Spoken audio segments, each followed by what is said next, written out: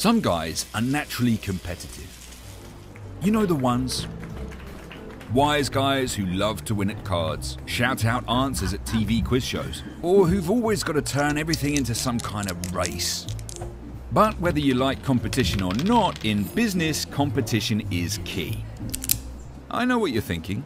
Some guys don't like to play by the rules, and that's why competition law exists.